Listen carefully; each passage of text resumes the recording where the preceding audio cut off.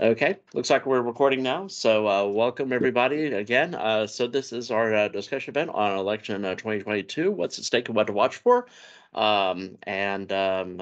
We will be discussing the 2022 elections in this panel discussion that's being hosted by the Department of Political Science and School of Education and Behavioral Sciences here at Middle Georgia State University. We're also co-sponsored by the MGA Political Science Student Organization and the Alpha Mu Zeta chapter of Pi Sigma Alpha, which is the National Honorary Society for Political Science.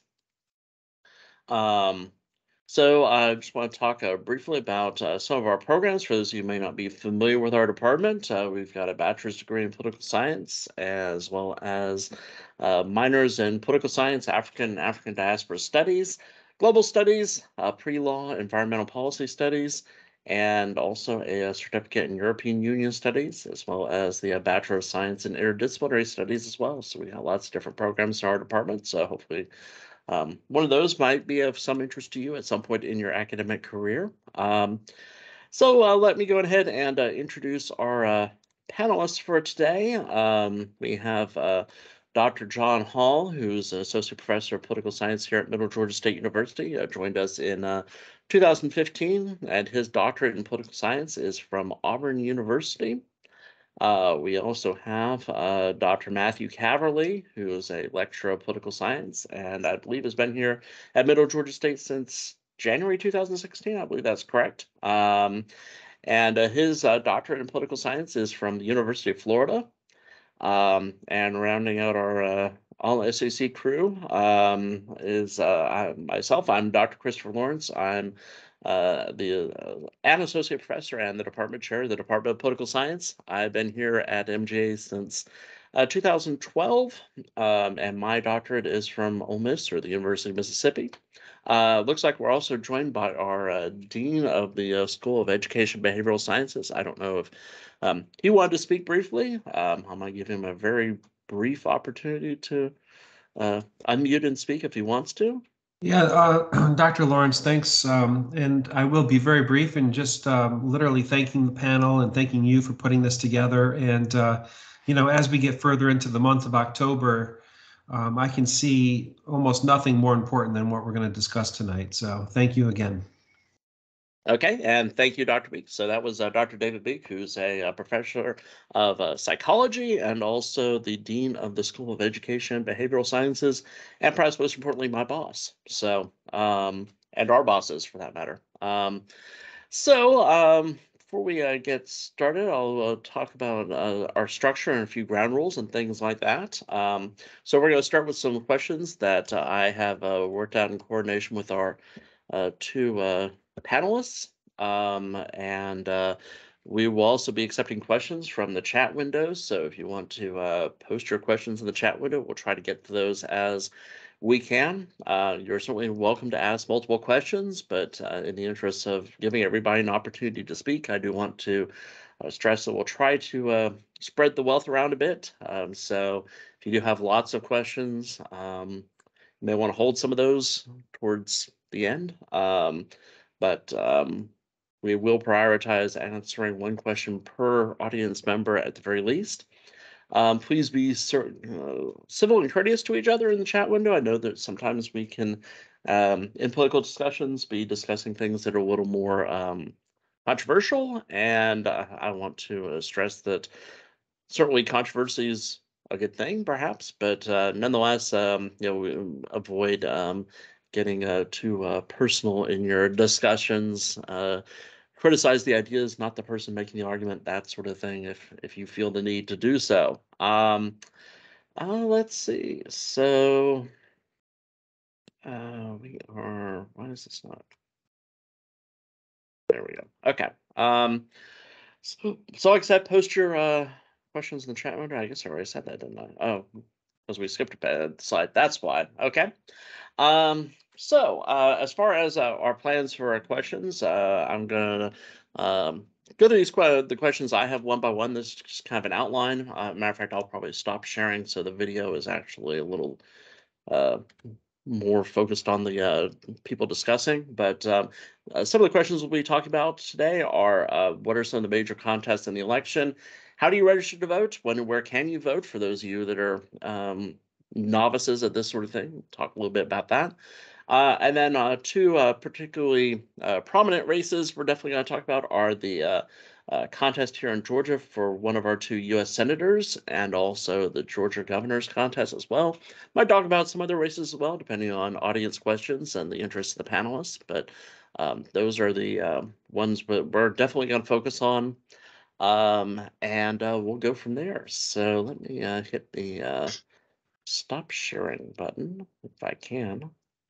Figure out how to make it stop sharing. I'm not sure how to make it stop sharing.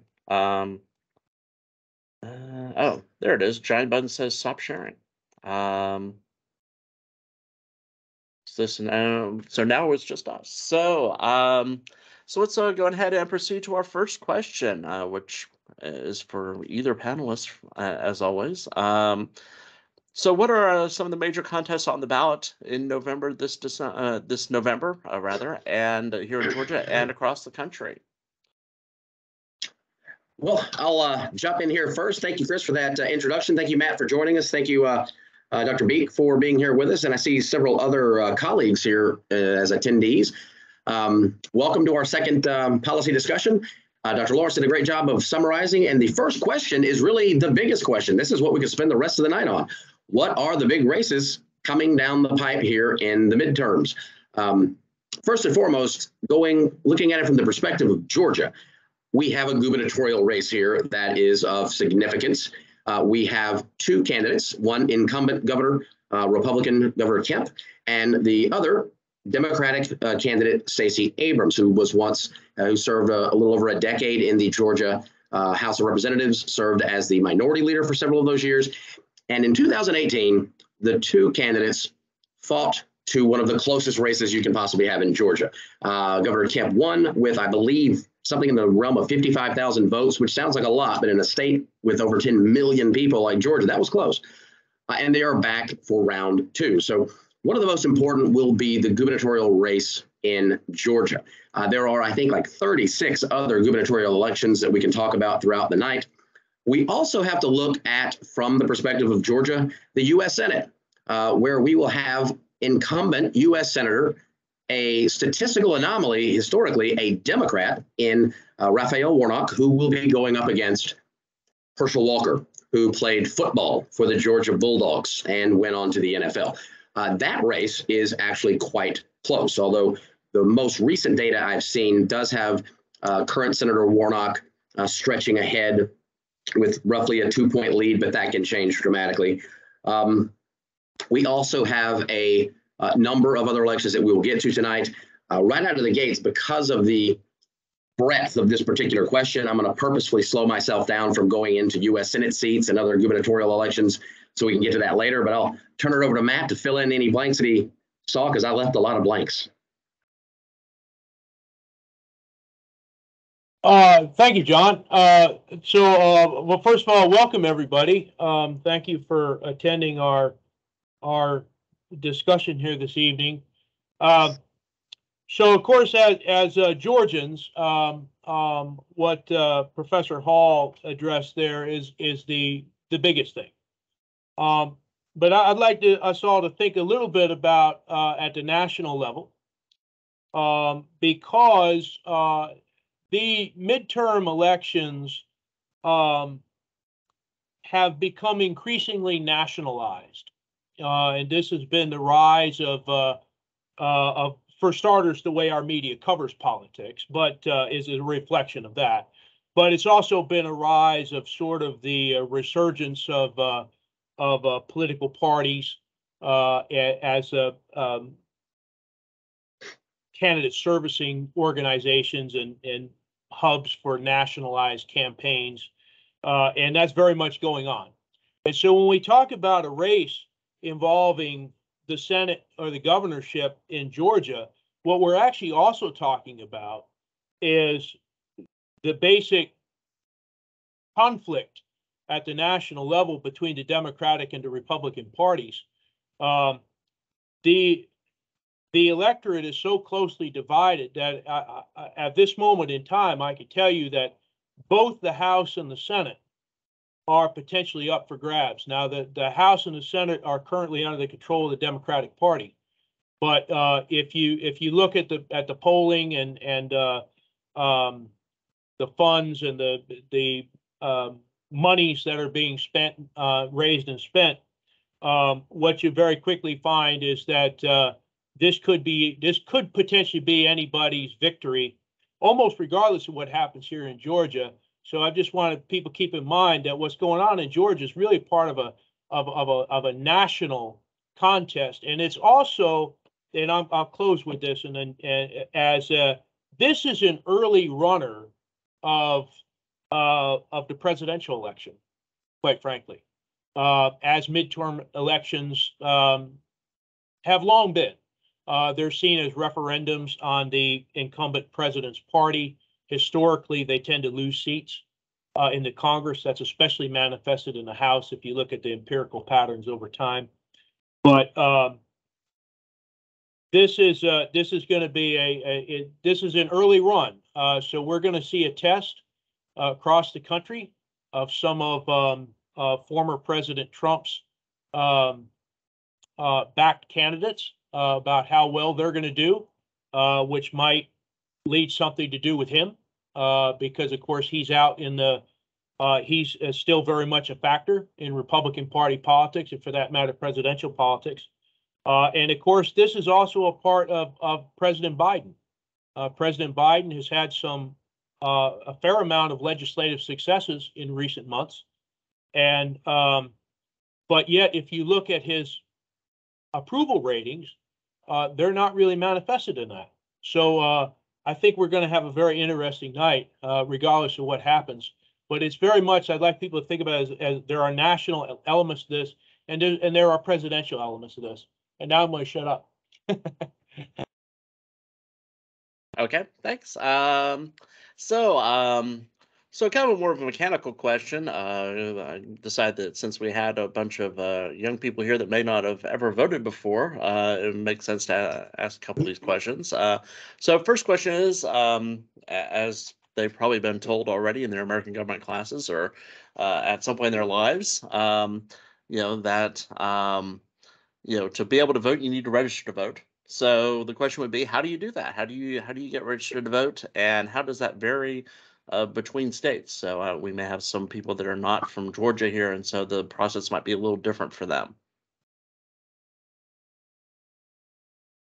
Great question, Matt. I didn't want to jump in front of you here. Very quickly to summarize, how do you get registered to vote? The good news, it's incredibly easy. The bad news, that outside of a handful of American states, it's not automatic. Everything you need to be registered to vote in the state of Georgia. I don't know what you know about, and this is to all the students, I don't know what you know about your relationship with the state of Georgia, but it's a lot more intimate than you might think. The state of Georgia knows your driver's license number. The state of Georgia knows where you live. The state of Georgia knows where you work. They know your phone number. They know your date of birth. They have all of this information. Having said that, in Georgia, you can register online. You can register in person. You can register by mail. Basically, if you have access to a computer, you can go to the Secretary of State's website. You don't even have to do that. All you have to do is Google, how do I register to vote in Georgia? And it will take you straight there. And you can check to see if you're still registered or already registered. What you need is your driver's license or another state issued license. You need your date of birth. You need a name. You need an address. And that's about it. Again, the state of Georgia already has this data, but they're going to require you to ask to give it to them and ask to be registered. So how do we get registered? Very simple. Online is the simplest you can imagine. If you do this by mail, you are going to be providing the exact same information and sending it in. And you could also do it in person at your local voter registrar's office. Having said that, when it comes to registration, there are a number of states, particularly actually the entire West Coast, automatically registers voters. That is a way of encouraging the electorate to get out to vote. Some states don't necessarily go out of their way to do everything possible to make it as easy as possible. Having said that, it's not that hard. Is the fact that you may live in a state that doesn't automatically register your vote, does that fact make it impossible for you to vote? No. Does it add one more hurdle that might be just annoying enough for you to skip out on voting? Maybe. So to summarize, that's how you get registered to vote. It is overwhelmingly easy. And I'll turn it over to Matt or Chris. Well, I'll just jump in here. So I went around and I poked around. And so for if anybody is interested out there, Josh, if anybody's interested out there, so the actual website, the address is georgia.gov/register-vote. And so if you put that in there, that's going to take you to the Secretary of State's webpage. And it'll answer questions that you have about registering to vote. So political scientists over time have spent a lot of ink on this sort of thing. And one of the things that they've done in studies that they found is that while Professor Hall is absolutely right, it's actually fairly easy as long as you know the process to register to vote.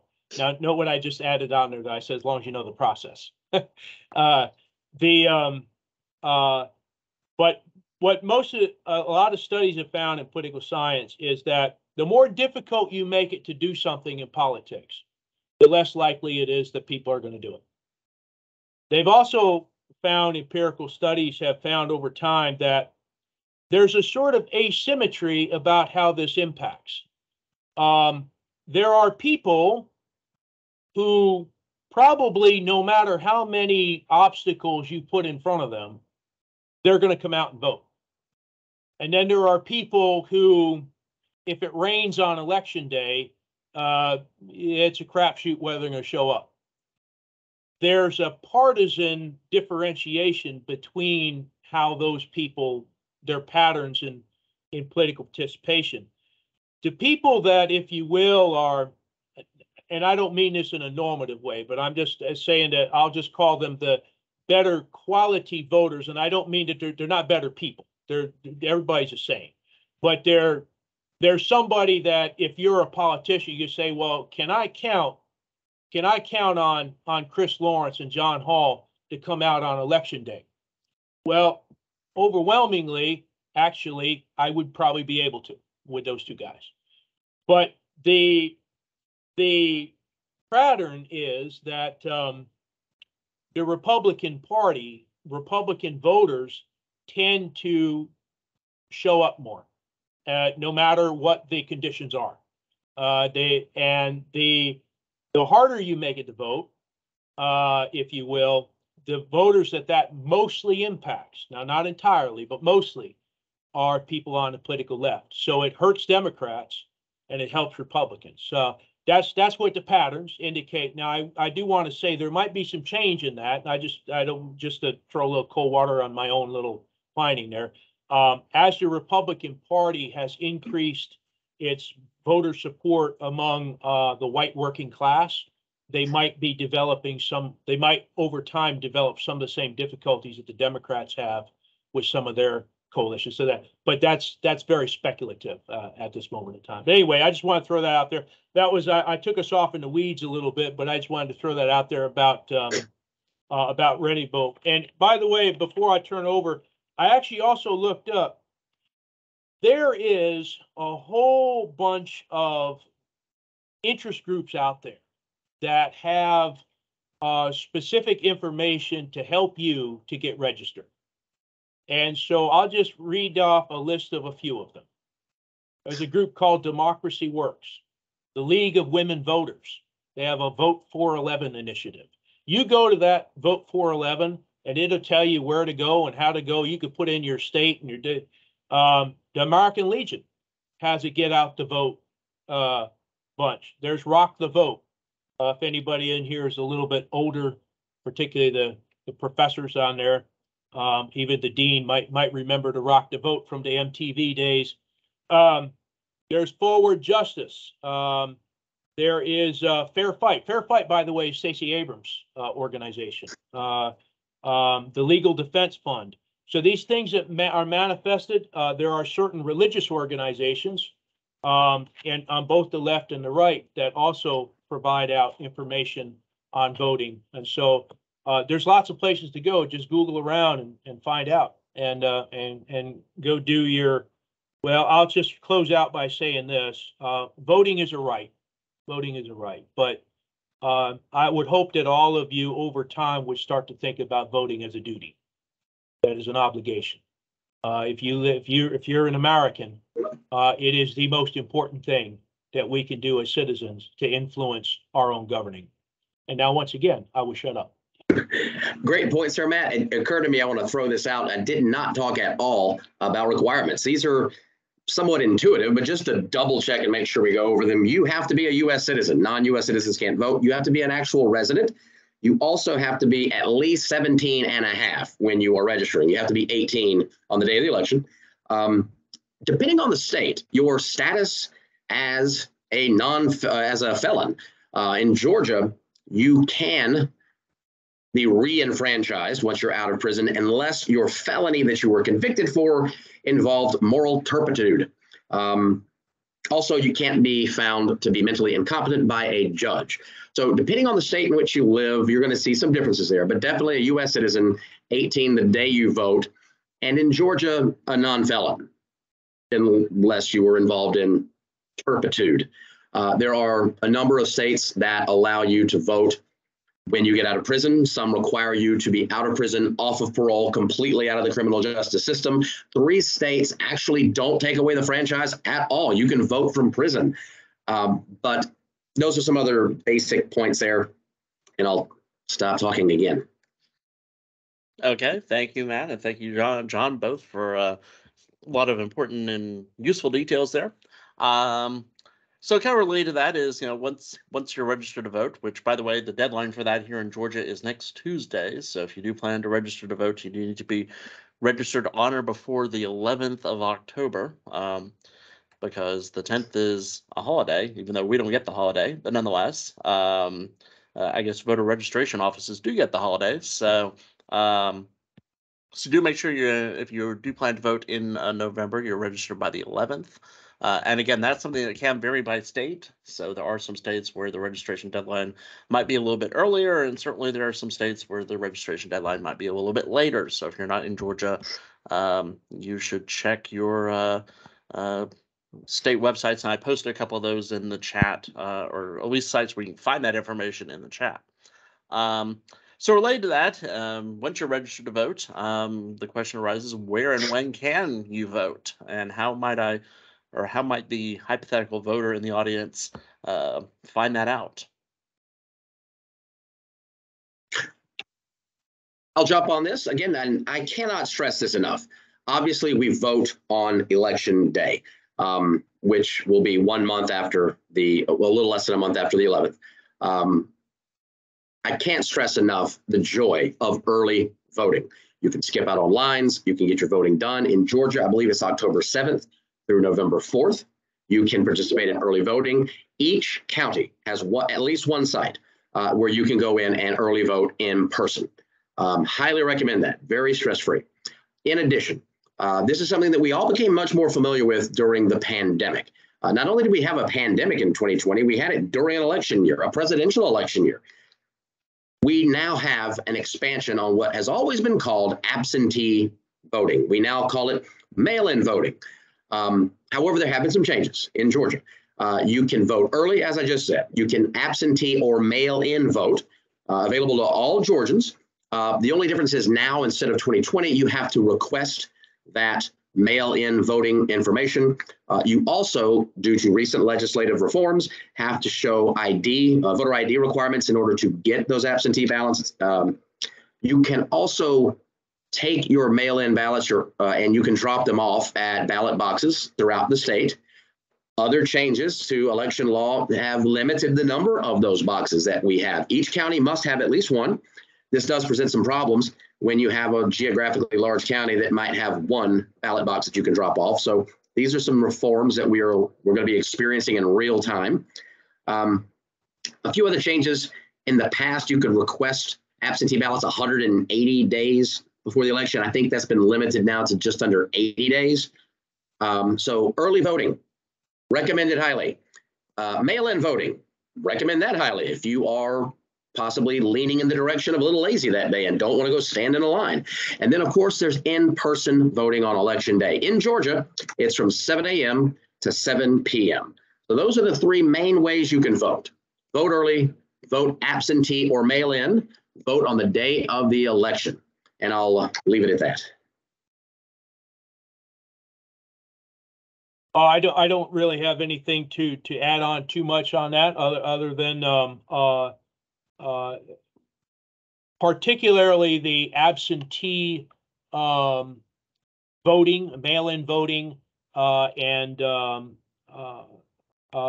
early voting are of particular interest, I think, to college students, because in many cases, college students might not be able to get back home to cast their ballot in time, and especially although I think the truth of the matter is I think most instructors, lecturers, professors would be pretty lenient when push came to shove, because we tend to be people that want people to vote.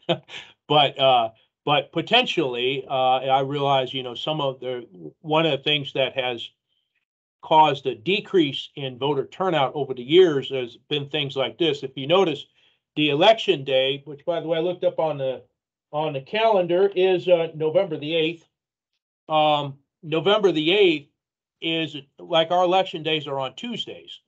Well, this may not be as important for the college students in the room, but most of us who work in jobs, we know that we have to be in work. And so one of the things that has deterred voting on election day has been people who just can't get off work. In some states where they close the polls really early, now Georgia's does pretty good, we up to 7 p.m., but there's states that shut it down at like 4 p.m. Well, you might not even be off work at that time. Now, again, a lot of, I would argue, employers that are I would say good employers will give people time off to do it, but that doesn't always happen. So anyway, that's just something to keep in mind.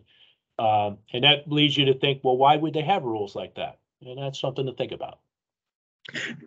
Matt, great point. I wanted to point out, I forgot the name of the legislation, but there is federal law that requires that your employer give you time to get off work and vote on election day. Having said that, you make great points in terms of the inconvenience. And if anyone here has ever had a job and a boss, especially a busy job, while you have the federal right to get off work to go vote that day, Matt, as Matt was saying, it's inconvenient. So even though you have the right to go, in many instances, the reality of the workday is such that it can be a huge preventative in terms of voting. Most liberal democracies on the planet Earth, we've covered this in class for any of my students, we'll cover it more later, have voter holidays, or they vote on the weekends. We vote on Tuesday. We do not have a national voter holiday. Many of the liberal democracies of the planet Earth automatically register their voters to vote when they're of age to vote. We do not have that as a federal law. There are a number of things that the state and or federal government could do that would make it easier to vote. Many states do not do that. As Matt suggested there, I will leave it to you to figure out why that is. It's because in many instances, they don't necessarily want absolutely everyone to vote. There is no alternative to that. And there are political realities to that Dr. Caverly pointed out earlier. Republicans vote better than Democrats. As of the 2020 election, that's the last data I confirmed, there are more Democrats than there are Republicans. I've had several students when we talk about this ask, well, why aren't all 435 congresspersons and all senators and all governors, why isn't everyone a Democrat? Because Republicans vote better than Democrats. If you were a strategist for any political party, this is neither Democrat nor Republican, there are reasons to possibly slow down that vote based on these political realities. So I'll leave it at that. Great summary there, Matt. Okay, thank you. Both again. And one additional point I might add on the question of voting on election day and getting off work is it's also not paid time off, right? So if you're trying to if you're somebody that's struggling to make ends meet or something like that, right? 2 hours of work that's 2 hours you're not getting paid. And so, and the other thing is, the other thing I would say about early voting is, it's going to let you vote on your terms as opposed to, you may not know what's going to come up on the election day, right? And so it would probably make sense, particularly if you're somebody that works somewhere that doesn't, has kind of an ebb and flow, and you don't know if it's going to be busy or not. Maybe you luck out and it's not a busy day, but maybe it is a busy day. And so, being able to plan around that early voting period, might make things a little easier, or, take advantage of an absentee ballot or something like that might make sense as well. I almost always vote early just because, I don't know how long the line's going to be on election day, right? And so, whereas I can probably find some time, early, in that early voting period where I know that I can block off some time and be sure that, okay, it's, going to work for me. So, but that's just me. There are some people that want to wait until the election day. I have colleagues that, believe very strongly in, I want to vote on election day because that's what they do. It's their civic holiday, if you will, right? So, and I'm not going to begrudge them that.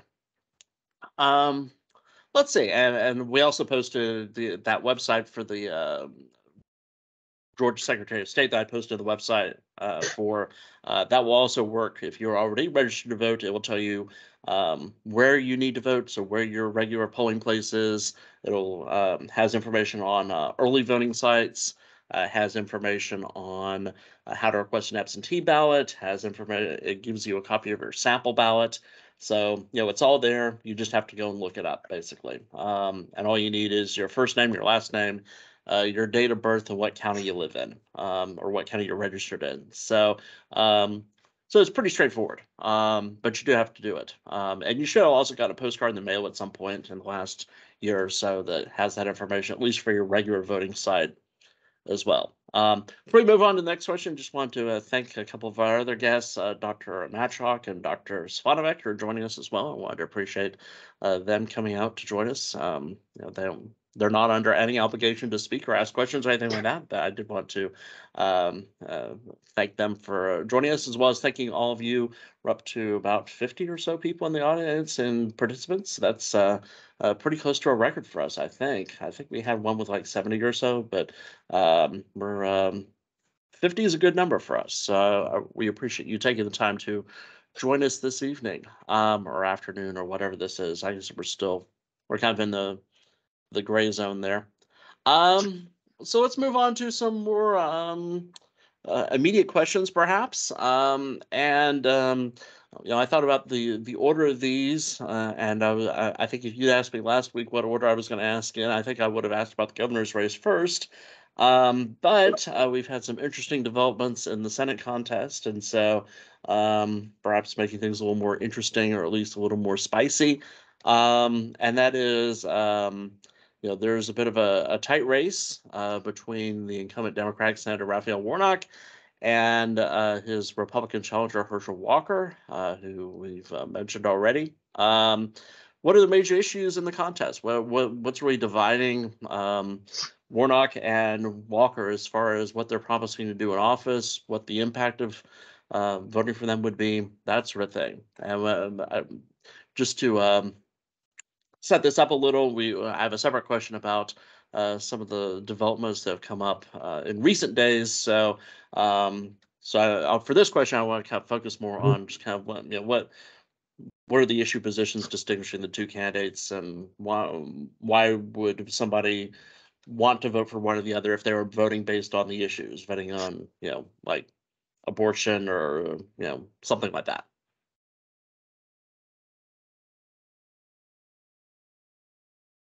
Man, I didn't want to jump on the first one every time. Okay. All right, John. I'll go ahead and take it this way.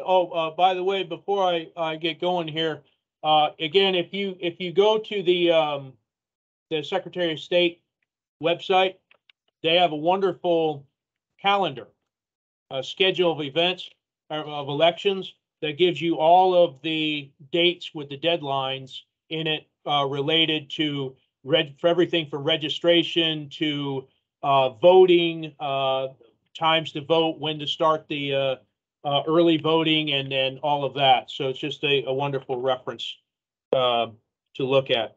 All right, so trying to address anyway the issues that have come up here. So Senator Warnock has really pushed from the time that he ran through his time as senator. He's really pushed voting rights, particularly ballot access, and has pushed against some of the movements of actually the Georgia General Assembly, which is dominated by the other party, by the Republican Party, to adjust those access things.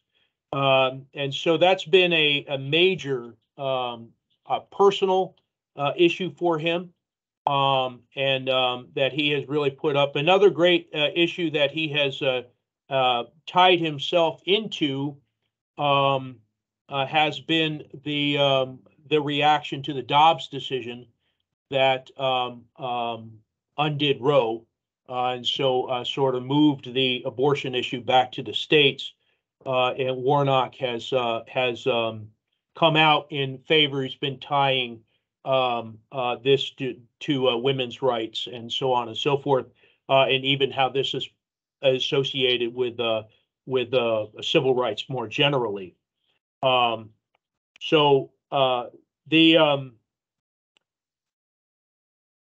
course, this is remember I said before we had the issue of a nationalization of elections and of midterm elections. This is actually a manifestation of this, because a lot of this comes back to reactions to the fallout from the 2020 election. And so one thing, Mr. Walker is he was tied at the hip, so to speak, and it is run as he is a former President Trump preferred candidate. So Trump backed him in the primary and is now backing him in the general election, and raising money for him and so on. So again, what if we want to think about this? What is this? Why would President Trump involve himself in this? Well, one potential idea out there might be that perhaps President Trump wants to be president again, and this is an early run, because remember, part of the reason why he is no longer president is because of things that happened in Georgia. So this election is very much tied up into these national issues, and also into these other issues. Another area, and then I'll leave on this, but Warnock has also been very associated with some of the movement against the racial profiling or accusation of racial profiling in criminal justice policies and in policing policies. And so Warnock has worked within that. Now, Mr. Walker has not been as policy substantive in orientation.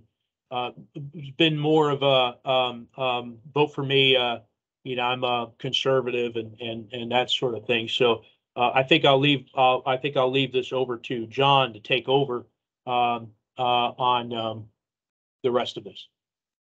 Great summary, Matt. Not much to add. The major differences, the incumbent Senator Warnock is a Democrat. Herschel Walker is running as a Republican, and all that brings with it. If you are in favor of women's rights, you will be looking at Warnock. If you are in favor of prohibiting abortion, you would probably be in favor of Herschel Walker. Herschel Walker has actually come out with a relatively aggressive stance on abortion rights, saying just recently that he does not believe in any exceptions for a woman's right to abortion. They should be banned in all cases. So one is a classic base Democrat. The other is, at least in terms of the policies that we have heard him talk about. Matt made a good point there. He has not been very policy specific. Hasn't been very visible. There are some differences here. if you're in favor of potential gun control policies, you would be looking at Warnock as opposed to Herschel Walker.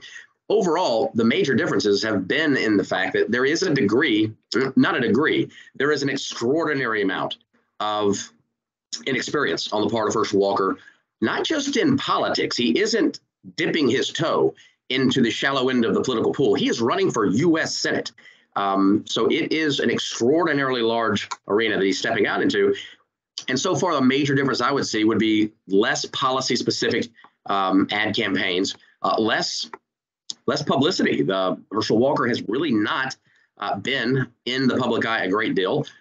We do now officially have one scheduled debate between Senator Warnock and Herschel Walker in Savannah. The Warnock camp wanted, I think, at first 4. The Walker camp has now agreed to 1. So there are some significant differences between these candidates. But in terms of the differences politically, one's a Democrat, one's a Republican. What this could mean, it could mean very similar. It could have similar ramifications to the 2020 election. Who controls the U.S. Senate? I don't think it's going to come down to Georgia. We'll talk about this later. I'm expecting something big to happen in Pennsylvania and Ohio, maybe North Carolina regarding the U.S. Senate, but we'll talk about that later. But in terms of the importance of this campaign, one's a Democrat, one's a Republican. Okay, thanks. So to kind of follow up on that, as I kind of alluded to before, there's been a bit of a, I guess, the classic October surprise here.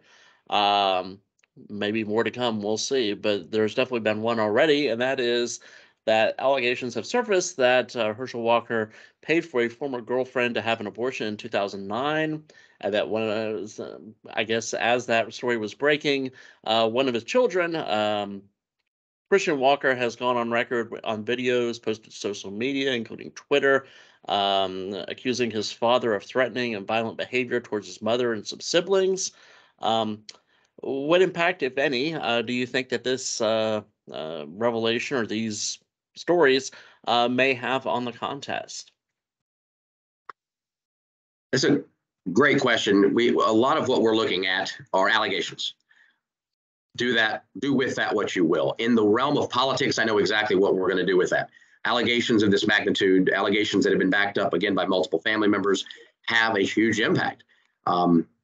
Right out of the gates, I want to say this. When looking at the horrifying accusations of domestic violence, of threatening a spouse with a gun, of threatening to murder a spouse, there are diehard, I would argue, definitely Trump Republican voters in Georgia. It's not going to matter at all. There are diehard Democratic voters in Georgia. That's not going to matter at all. It's with those independent voters in the middle. That's where this is all going to play out. We're seeing some relatively unprecedented ad campaigns in Georgia right now. On the one hand, it's because of the horrifying nature of the accusations against Herschel Walker. But I don't know if everyone's seen this yet. The commercial that actually has images of a gun being placed at the head of a woman and the police report that his wife had made. This is horrifying, and it may have the effect of turning independent, possibly even Republican female voters into the camp of Raphael Warnock. If you combine the possibility of domestic violence plus the Dobbs opinion that has completely removed the constitutional guarantee of a woman to an abortion that had been covered under the substantive due process right of privacy, that could push an incredibly important demographic, the female, relatively center line voter. On that note, most recently, I think you had mentioned there are now accusations that Herschel Walker had paid for the abortion of a female friend. I'm thinking girlfriend. I don't know any details beyond that. But it's important when we see accusations like this. On the one hand, outside of the political spectrum, depending on how you feel about abortion, but just in general, you could look at a male, biological male, helping a biological female have an abortion that he caused the need for. You could look at that as responsible. In politics, that's not how that's going to be interpreted. He's a Republican. He has publicly said he does not want women to have access to an abortion. And if that's your opinion, that's your opinion. No judgment. The fact that he may have actually paid for an abortion would be horrifying. But again, for those diehard Republican core voters, it won't matter. For the diehard Democratic voters, it won't matter. But for those in the middle, it could matter a great deal. So we'll see how that pans out over the next month and a couple of days. Beyond that, I'll turn over to Matt. That's my quick assessment of that. Oh, well, I don't have too much to add. I thought that was very good. The only thing I might say is that there's a so if the election remains close between these two, which right now is close, if it remains close, then a slight change in turnout. If Professor Hall's assessment is correct, this could cause a slight decrease in the turnout on behalf of Walker. That's all Warnock would need to win. That's it. Because just remember, he spoke about the gubernatorial election in 2018 that was decided by 55,000 votes. You don't need much. If you think about the presidential election here in Georgia, I want to say I think it was Biden won Georgia by like 12,000 votes.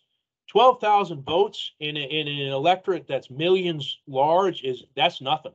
I mean, that's a difference between 5 minutes across polling stations. So this is if this turns out, it could have an impact. Now again, though, remember the Republicans tend to come out more, and they tend to stay with their guy or their gal more. So Walker might have enough embedded support that could work against that, but I think it remains to be seen. I think a lot of it will really come down to is how much the media really tamps down on this, and how much we hear of this in the next month. And what I mean by the media is I don't just mean obviously the liberal side of the media is going to beat them up, but remember that people who are Republicans, they're not watching MSNBC anyway, so it doesn't matter.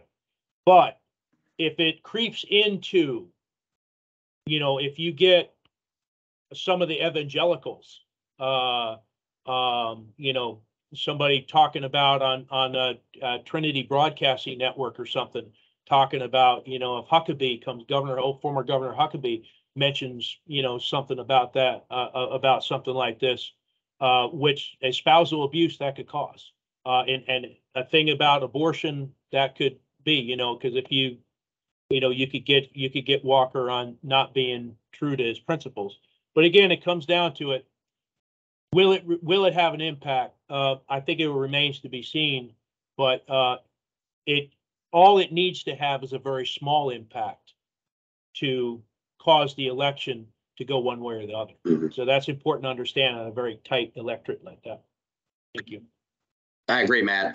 Really quick, I think at the end of the day, the most important event, my light keeps going out, I'm not moving enough, is going to be Savannah. In Savannah, you are going to have on a stage, televised, Senator Raphael Warnock with civilian Herschel Walker, and I think a lot of important things will happen there.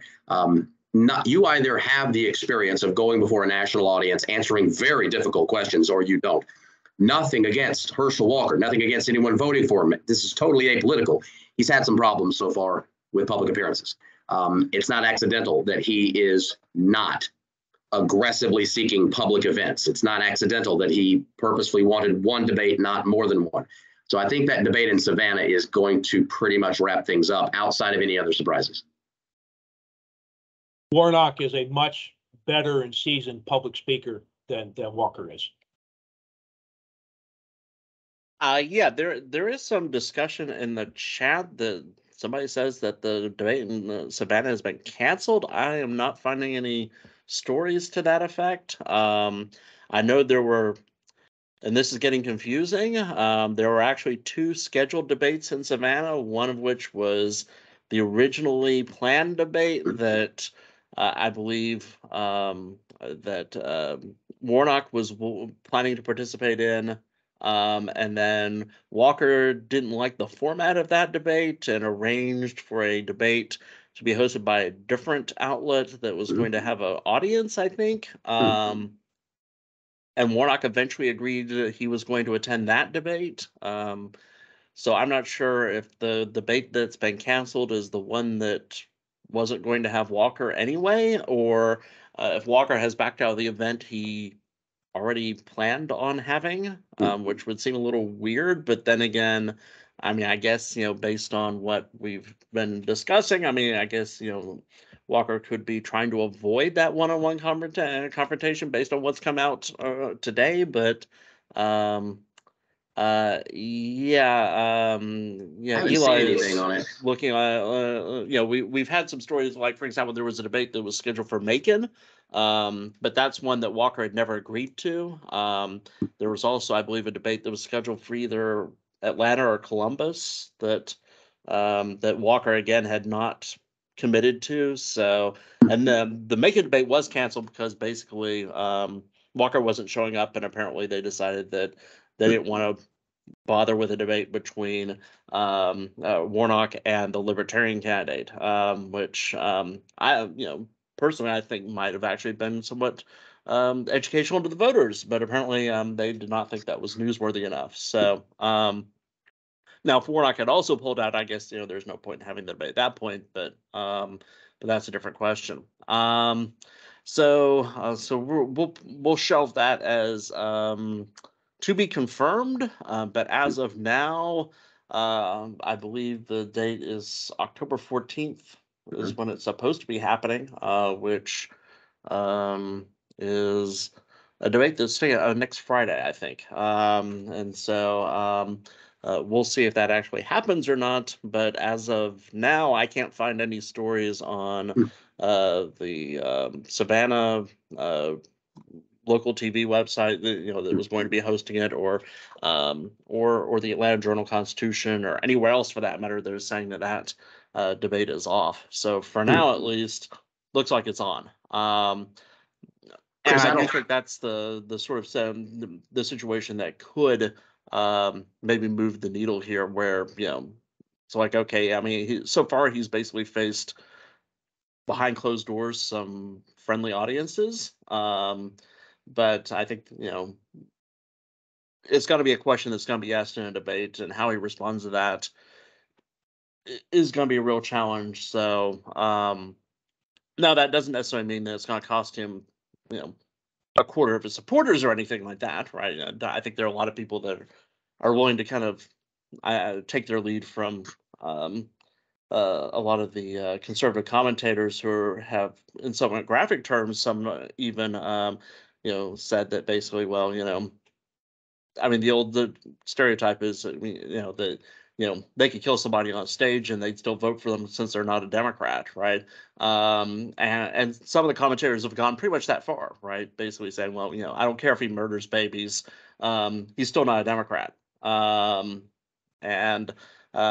literally have put it that way. And so I'm not sure it's going to cost him a lot of votes, but the problem is that he needs every vote he can get, right? This is not a race where it's a gerrymandered district where he can pull through if the independents don't vote for it, right?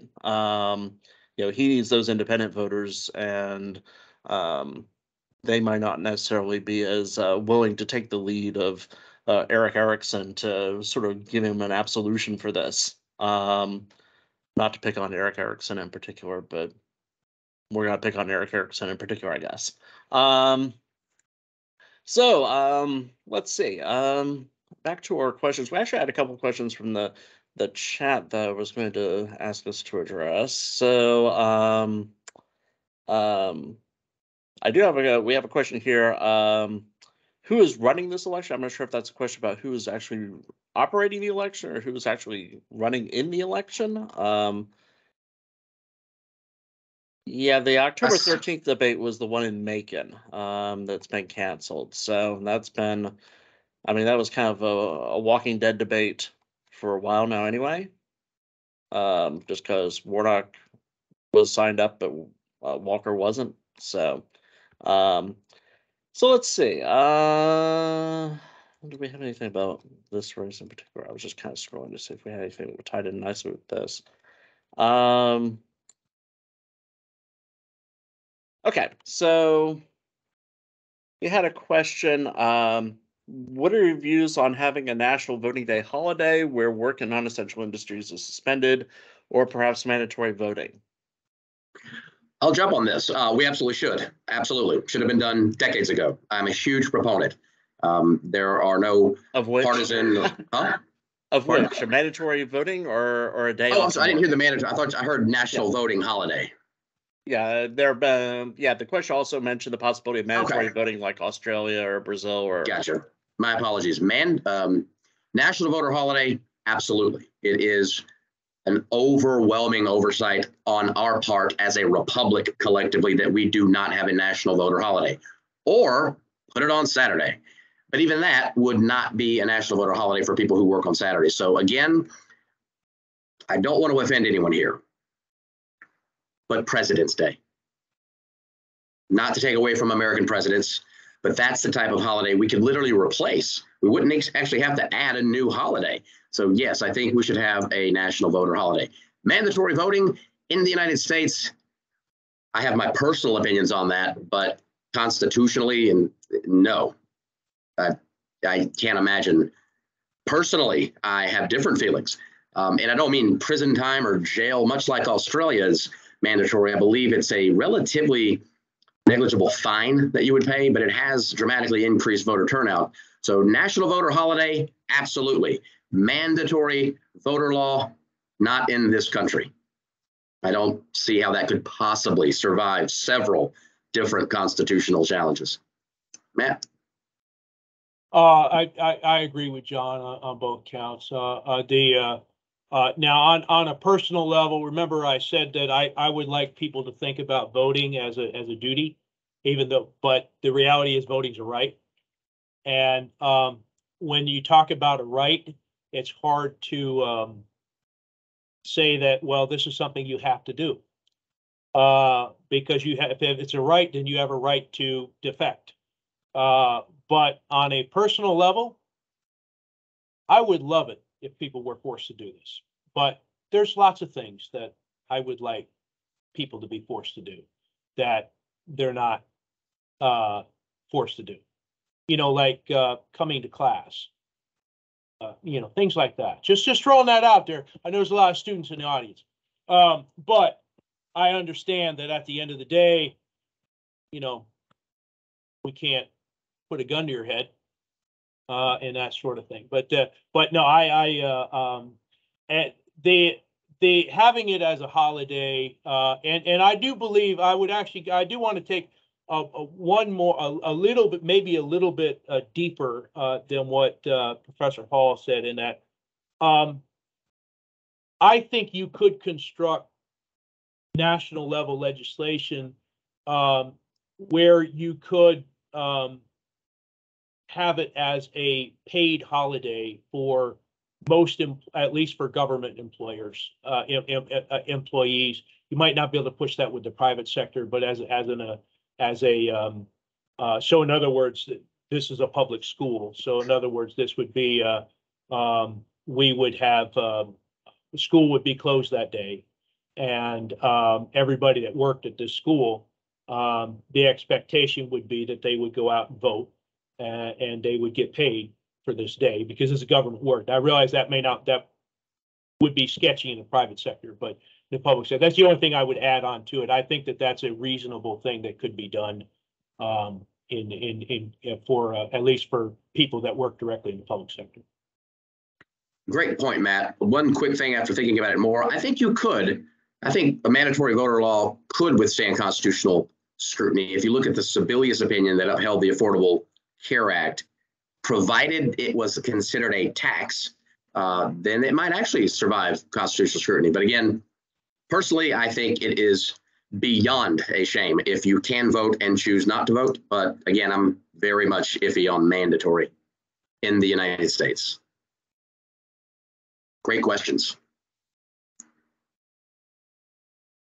Okay, great. So I've been looking and trying to find more stories on the Savannah debate thing. I found a really confused story that said that the story from Macon, canceling the debate in Macon actually meant it was canceled in Savannah. So I don't think they actually understood the story. So that might be where some of this confusion is coming from. But like I said, if we do get any developments that actually do affect that, I will let you know, but probably not in the next half hour or so. So we had a question from the chat. One of our first questions was actually about coattail effects. So I'm going to read this verbatim. I'm not sure how you want to respond to this, but does the coattail effect correlate with advertisements of political parties on the internet? Is it qualified as a tactic for candidates to lure voters to vote for them? Great question. We have not yet, in my classes, gotten to the coattail effect, but we are a day away. In terms of its impact on internet advertising by political parties, I'm not sure. I will point out a few things that I am sure of. The coattail effect can be highly overestimated. If you do not have an incredibly popular US president who, depending on what definition you look at, is actually running for re-election during the same election as you, and you're in the same party, the coattail effect doesn't even exist for the most part. So that's just a quick little precursor to the lesson next week. The coattail effect in general is a reference to a popular president being in an election. You are a US senator or a US representative, even a governor, in the same party, and they come in, they visit you, Air Force One lands in your city, it's incredibly impressive, and you get a bump, usually a significant bump. President Biden's approval ratings have definitely gone up over the last few weeks. A lot of legislative success from the Democratic Party that's going very much under the radar, but I don't think 41, 42% would necessarily qualify for the coattail effect, depending on the state. In terms of its impact on internet advertising, I'm not going to entertain a thought there because I don't want to say something that's not well thought out. I don't know how the coattail effect would correlate with advertisements of political parties on the internet. My apologies, but I'm sure Matt does. Well, I don't know about all that, but I would say that in terms of studies of the coattail effect have indicated that it does not exist for midterm elections. That in fact, if anything, there's a bit of a negative effect. The president's party normally loses seats in the Congress, especially in the House of Representatives. There's been a couple of years where that didn't happen. 1934, 1998, 1962 in the Senate. But overall, so that's why, remember I said just a bit about the nationalization of these midterm elections. In this case, if this is a normal outcome election, the president's party is going to lose seats. Now, the majorities that the Democrats have in the House of Senate are razor thin. So you don't have to lose much to lose control over one or both of those institutions. Right now, if you look on the polling data from projections from Real Clear Politics, they're actually projecting right now that the Republicans will win control over both houses of Congress. But it's probably a little early for that, and Real Clear is as I like them, but they tend to get a little overly excited, in my opinion, with their projections. But they nonetheless now I suppose you could argue in terms of internet advertising with the rise of digital politics and combined with the nationalization of midterm elections, that there might be something there. What that sounds to me like a lot of, though, would be a fascinating research project for a future graduate student in political science to undertake. I think that would be an interesting thing to look at, because that digital politics stuff is that's kind of the new sexy stuff that's out there. So whoever wrote that in there, you might have a future in the profession. I'm just throwing that out there to you. But Okay, great. Let's see. Another chat question. Where was my other chat question? This question's from Ryan. Apologies for not giving credits for other questions before. What do you think people could do to prevent people from voting with a dead person's name?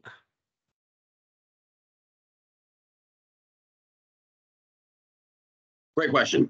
This brings up another question I think I saw from Dr. Beek about the possibility of accusations of illegitimate voting. Mm-hmm. This is an area that America should have extraordinary pride, and yet we don't.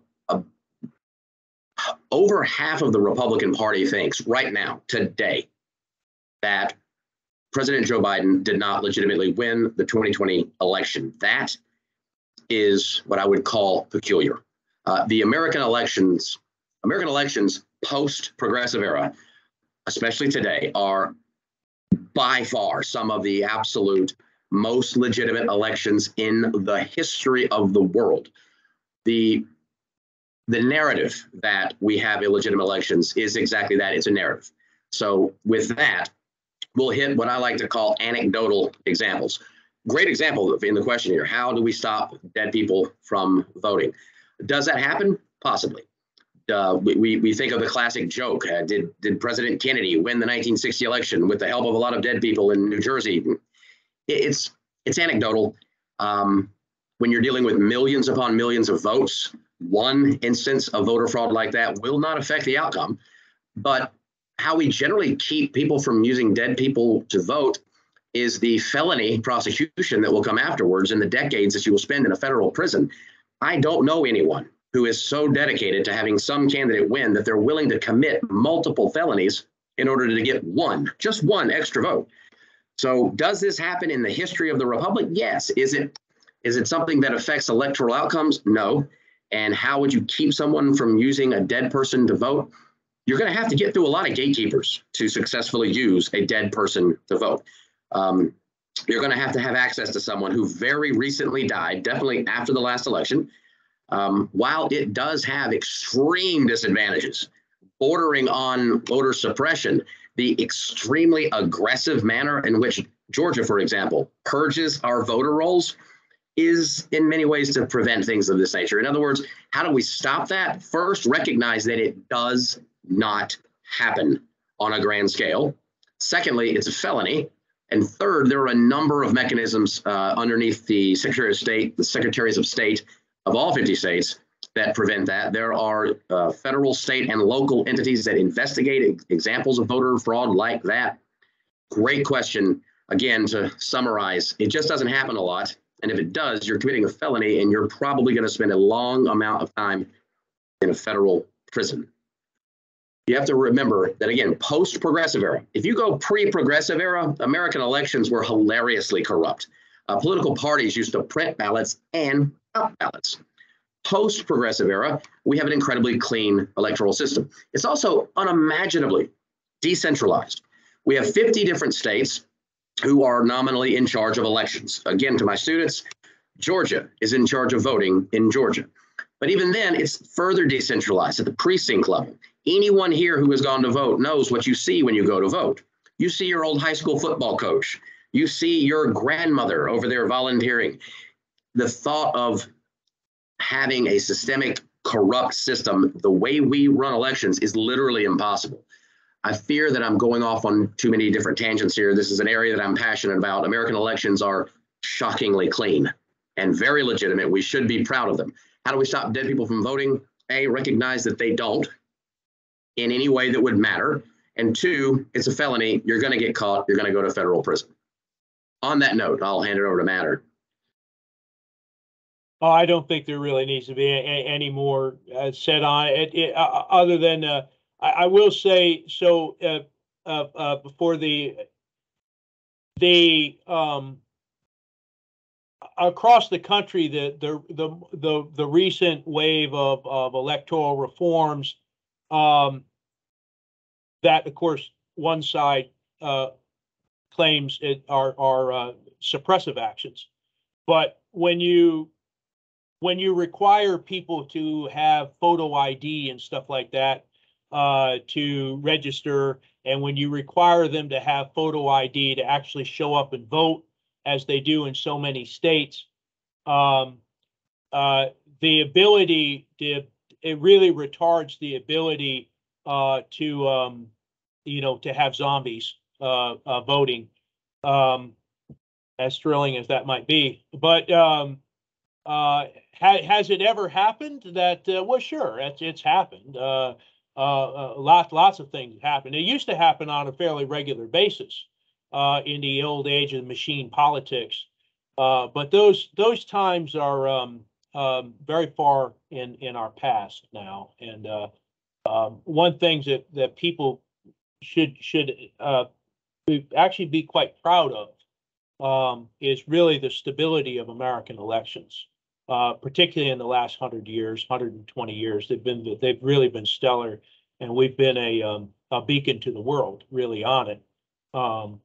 Now, if you go to certain other countries, it's a crapshoot as to whether or not the election is legitimate. But in America, we tend to do a pretty good job on it overall. Great point, Matt. Just to reiterate what you said, our elections are very legitimate, extremely clean. Claims to the contrary, claims that legitimate elections and election results, claims that they are illegitimate are dangerous and irresponsible. And they are made 100% of the time by people who, A, do not know what they're talking about, or B, people who very much know what they're talking about, and I don't know which one's more dangerous. If that makes sense.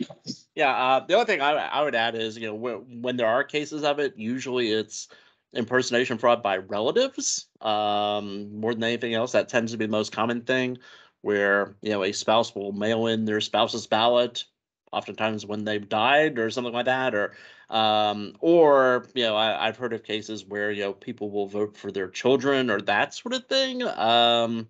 But again, the cases are fairly isolated. People tend to get caught, and usually they get the book thrown at them when they are caught. So the risk reward ratio is not very good. Particularly when you start to think through the process. It's not like you can just sort of smuggle in a bunch of ballots and stick them in the machine and nobody's going to notice, right? There are audits. There's the poll book. The number of people that sign into the poll book is counted, and that is cross-checked with the number of votes there are and that sort of thing. If there are discrepancies, even if there's a discrepancy of one or two, people will have to go back through and investigate that. One kind of useful thing, and one thing you might want to consider as a student actually is, anybody that's worked at the polls knows that it's there's a very intricate and laid out process to make sure that things don't slip through the cracks like that. And as a young person, they're always looking for young people to volunteer to work at the polls. And you can find out more information about that on the Secretary of State's website as well. I'm not sure if they're still recruiting people for this election, but if you've got time on election day or something like that, it might be something you might want to consider. And it's a very educational experience. When I spent about a year when I lived in another community in New Orleans, working at the polls, and learned a lot about elections that way, just from the experience of seeing it firsthand and seeing what goes into it, and how seriously poll workers take their jobs, and that sort of thing. So it can be a very valuable thing to know, whether you're a political scientist or just an ordinary citizen for that matter.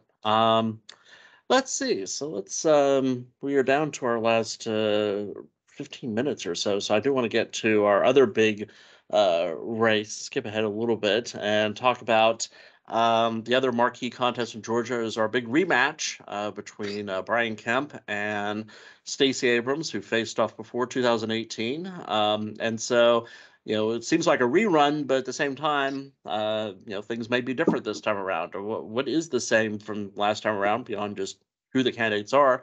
And what's different between what's changed in the last 4 years that might make this election turn out a bit differently, or maybe turn out the same for that matter?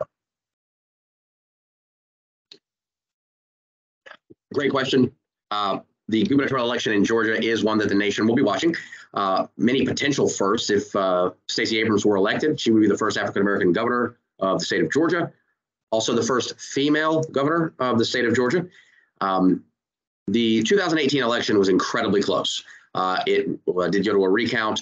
It did actually take then candidate Abrams several weeks before conceding the loss because it was so close. There was some controversy at the time. Governor Kemp was the Secretary of State. And for any students out there, the Secretary of State of a state is very different than the Secretary of State at the federal level.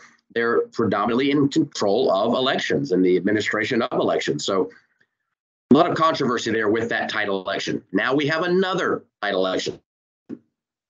What's different? Well, let's look at what we have now. The last data I have seen has an incredibly tight election right now with, forgive me, I should have had this already pulled up.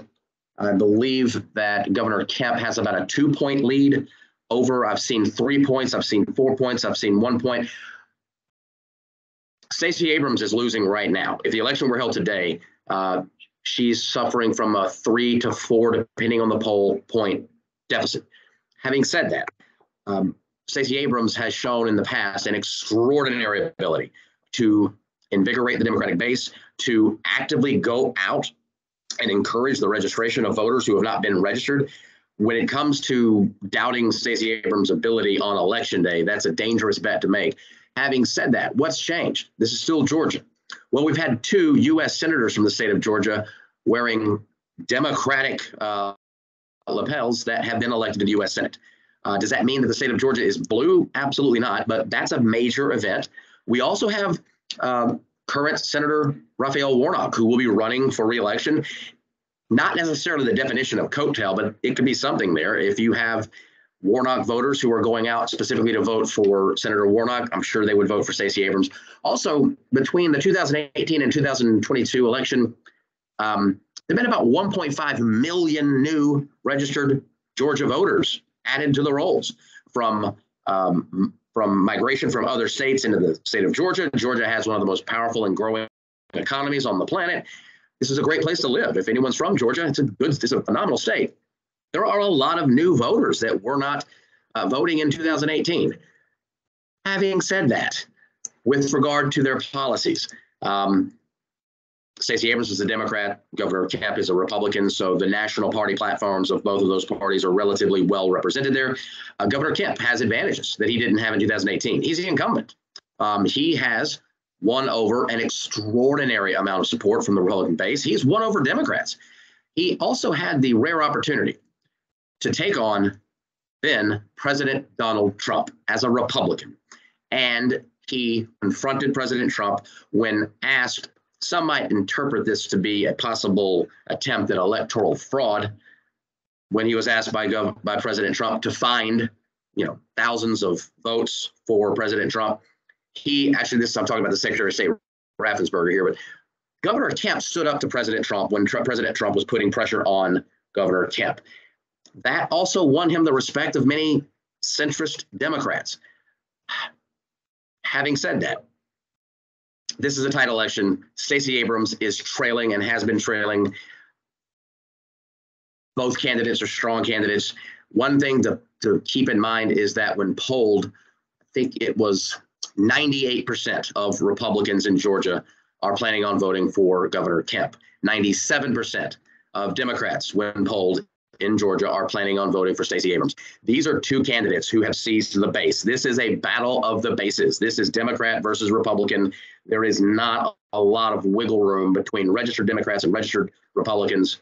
This will be won by independents in the middle that we are not talking about. On that note, because I can keep going forever, I will stop and hand it over to Matt. All right, that was great. So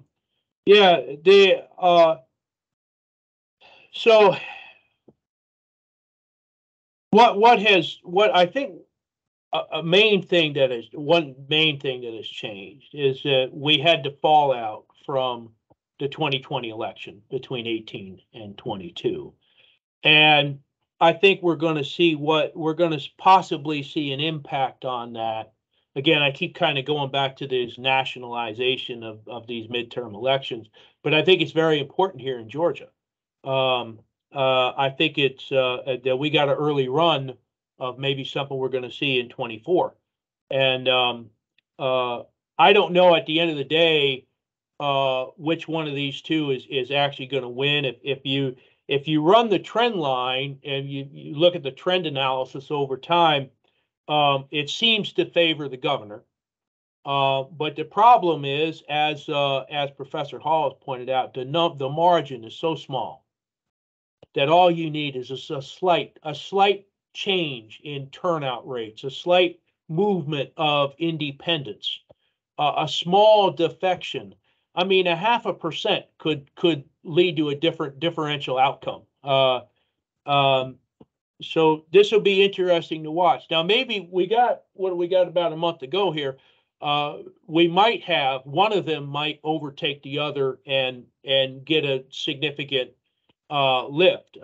That's possible, but my thought would be that if that was going to happen, it would have happened already, and it hasn't happened. So I think we're going down to the wire, just like we did 4 years ago.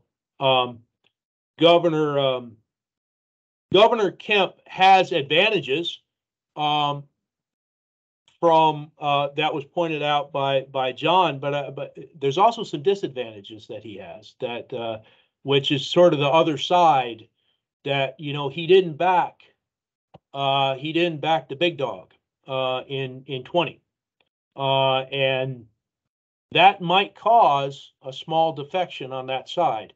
And understand something, that's all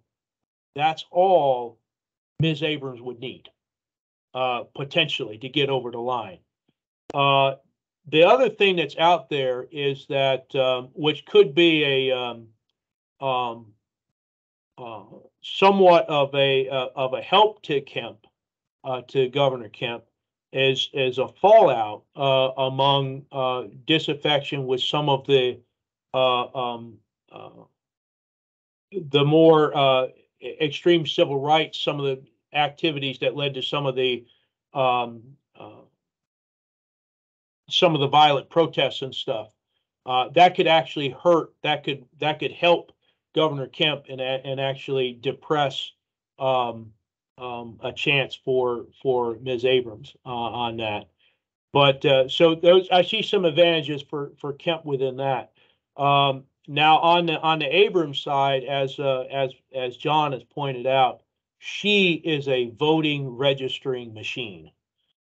She has probably been more responsible as a single person for really some of the Democratic Party's nationwide level success in the 2018 to 2020 period. And she's a major player. I'll even say this, that even if she loses this election, I don't think she's going anywhere. I think she's going to be a major player. She may not always be a politician, but she's going to be a major player in the Democratic Party for decades to come. Governor Kemp, if he wins re-election, whether that is his last office or not, I'm not sure. I don't know if he'll have the gravitas to move forward beyond a second term as governor. He may, or he might just be, a Nathan Deal or somebody like that. But anyway, so I think I've belabored a bit too much on this topic already, so I'm gonna shut up. Okay, thanks. So one last question. I think it's appropriate. We'll take someone from the chat. So Eli has a question for us. Do we think that Georgia going blue in the 2020 presidential election is indicative of a larger trend towards realignment in Georgia? Good political science word there, realignment. I like that. Do I think this is a critical realignment occurring in Georgia? No. The electoral outcomes were so razor thin. If Senator Warnock were to win by a landslide and Stacey Abrams were to win by a landslide, then I would start to think possibly, because those are the two statewide elections that we are talking about tonight. There are, of course, more than that in terms of statewide elections that we haven't had the chance to get to, but Is this a realignment of the state of Georgia? I'm assuming you mean, Eli, to a blue state. We'll know after this election. If this is a realignment to a blue state status for Georgia, Senator Warnock and Stacey Abrams win their respective elections significantly. That would be literally a sign of a realignment. If it's razor thin again, then no. Purple, I think purple is the status of Georgia now and into the future. Great question. That's the best way I can answer it. I just jump in on that. That is a great question, and realignment issues always fascinate me personally. But so there was a one of the great political scientists, and he kind of cut his teeth on the study of Southern politics, but his name was V.O. Key. He's long passed away.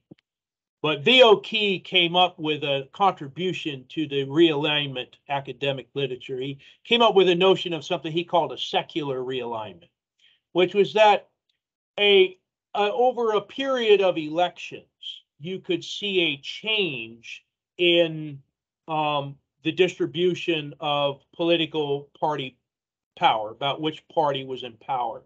And what we could have is, I think that he's pulling out the V.O. Key's Southern, there it is, Southern Politics of State Nation. There's the man right there, V.O. Key. What we could be seeing going on here in Georgia is we might be able to say that we have some initial evidence supporting maybe a secular realignment, not necessarily to becoming a full-blown blue state, but a secular realignment away from being red state Republican to being, as John pointed out here, purple state, two-party competitive, which, as I told my students in my classes today, that means that in 24, again, I keep going back to this nationalization thing, in 24, it looks to me like we here in Georgia, we're going to be major players. We're going to get so tired of seeing the Democratic and Republican parties, we'll be ready to scream, because we're a big state. We got 10 million people. And it looks to me, if there's anything to V.O. Key's secular realignment here, we're moving in the direction of being a two-party competitive so-called purple state, which would mean that we're going to be players in a way in national politics that, quite frankly, we haven't been for decades. Because for decades, way back in the day, actually when V.O. Key was writing, Georgia was a Southern Democratic state, and that's what it was. I mean, that's and then with the kind of if we want to go with Key, a secular realignment of the South towards the Republican Party, Georgia became a solidly red state Republican party. In fact, in the last series of presidential elections dating back some decades now, the Democrats only won twice in the state. That was Bill Clinton in 92 and Joe Biden in 20. But it looks to me, if I'm correct on this, which maybe I am, maybe I'm not, I think we might be moving clearly in this direction. I think the closeness between all these elections really shows that. I mean, there was a time, if not that many years ago, I mean, Herschel Walker as the Republican candidate, I mean, especially, he's Mr. Go Dogs, UGA guy. I mean, there was a time in Georgia politics not that long ago. I mean, he'd be running down the field just like he used to do with the football. He'd be running away with this thing, and we'd be asking about Raphael, who's a Warnock. But the fact that it's tight like that, I think, is some significant evidence to show how we have moved in this. I'll call from V.O. Key a secular realignment.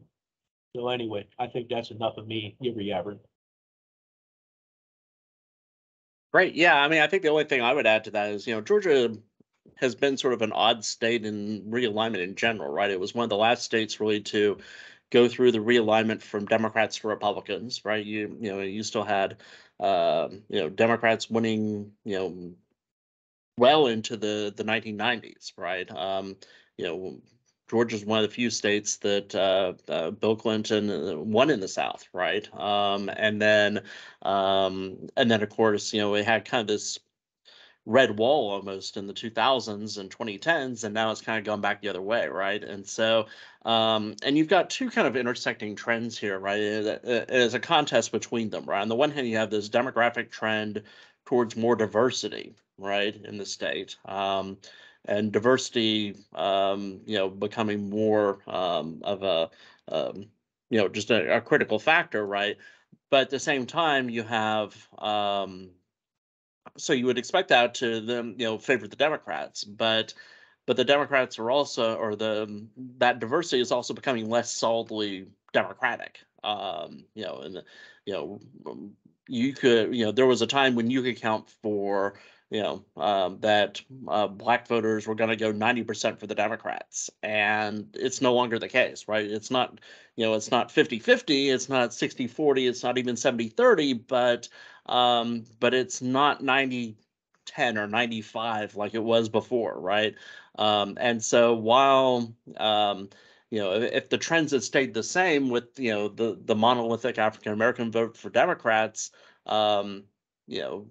Abrams, Warnock would be able to win with 25% of the white vote, right? Well, that number starts creeping up, right? In the last election, it was something like 30% of the white vote was going for Democrats, and that was barely enough, right? And so, or not enough, right? And so,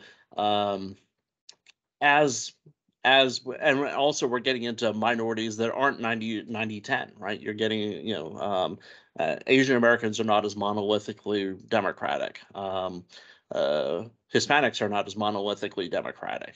And so, and particularly, Donald Trump has gotten some real inroads with Hispanic voters, for reasons that a lot of people find very difficult to fathom, but nonetheless, it's happening, right? And so is Georgia going to become a blue state? I would say no. Is Georgia going to stay a competitive state? I would say probably, just because it's kind of almost a self-fulfilling prophecy. You get all this attention from politicians, and it's going to stay competitive, right? Until at some level it isn't, right? Until it's not worth their money anymore, until it's not worth their time anymore. And for now, at least, it doesn't seem like that's going to change. But we have gone a little bit over, and while we've got lots of other questions I could ask, I think this is, we've been here for an hour and 35 minutes or so, so I think that's a fairly good point for us to adjourn. It also leaves us with a lot more things we can talk about after the election as well. Some of which, certainly we'll do some post-mortem as well. But before we adjourn, just want to give you a couple of reminders, announcements, that sort of thing. We're going to have another discussion event coming up in a couple of weeks on Monday the 17th. So a week from Monday, a little bit earlier in the week. We're going to have our a discussion event updating events in Ukraine. So an international politics discussion. That's been obviously a lot in the news lately, particularly as Ukraine has gone on its fall offensive, if you will, and things are rapidly changing there. And so I will not even try to predict what we're going to be talking about in 12 days or whatever it's going to be. I guess it will be 12 days, but it will definitely be something, I can tell you that. And then our final discussion event, we're planning on doing that after the election sometime. Can't remember the exact date off the top of my head, but unfortunately, the way things are scheduled, the election was on the 8th. We have the Georgia Political Science Association conference later that week, so it doesn't make a lot of sense for us to try to put in that discussion event later on that week, because there may be people. I know John is going to be at GPSA. I might be at GPSA. I don't know about Matt, but we will. So we're going to have that the following week, which I think is I can't tell you what the date is off the top of my head, like the 16th or something like that, I think is what I put down. But we'll have announcements and things like that posted, and of course there'll be the slides and all that stuff in our lobby and things like that. So before we adjourn, I'd like to thank Dr. Caverly, Matt Caverly, and Dr. John Hall for their joining us, as well as thanking Dr. Beek for his introduction, and our colleagues, Dr. Matchok and Dr. Slavovic for joining us as well. If you want to watch this again for some reason, we'll have that posted to YouTube later on. It takes a while for it to upload and stuff, so I probably won't have it posted today, but keep an eye out for it next week. The websites for getting registered to vote and finding voter registration information in other states are posted in the chat, so you may want to scroll through those, or you can just email us. We'd be happy to share those. And thank you again, and I hope everybody has a good evening. Thanks, everybody. Thanks, Matt. Thanks, John. Thanks, Chris. Thanks for everybody for coming. Have a great evening. Thanks, you too. Y'all have a good one. We will stop recording.